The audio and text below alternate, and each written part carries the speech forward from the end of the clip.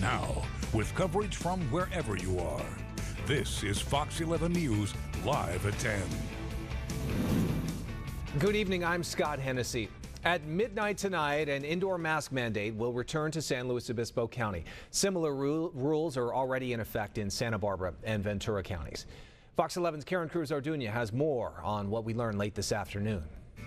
Soon, masks will be required at all indoor locations in SLO County, regardless of vaccination status. This comes after the rise of hospitalization due to the Delta variant. Unfortunately, the surge has continued to accelerate with respect to COVID-19 cases. Public Health says hospitals are facing extreme demands on capacity. Currently, 78 people are hospitalized. 20 of them are in the intensive care unit.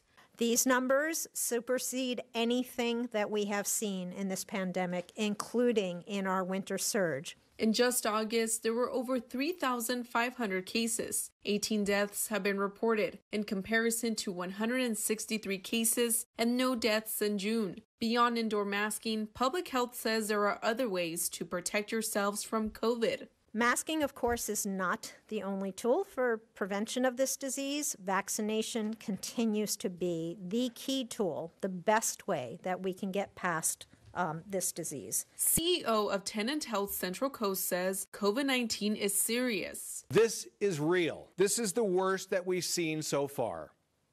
The virus doesn't care how you vote.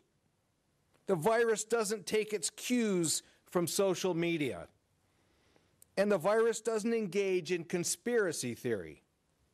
The virus knows that it wants to live. County officials say breakthrough cases among vaccinated people have increased but remain low. The order goes into effect 1 minute after midnight. In San Luis Obispo, Karen Cruz Orduña, Fox 11 News.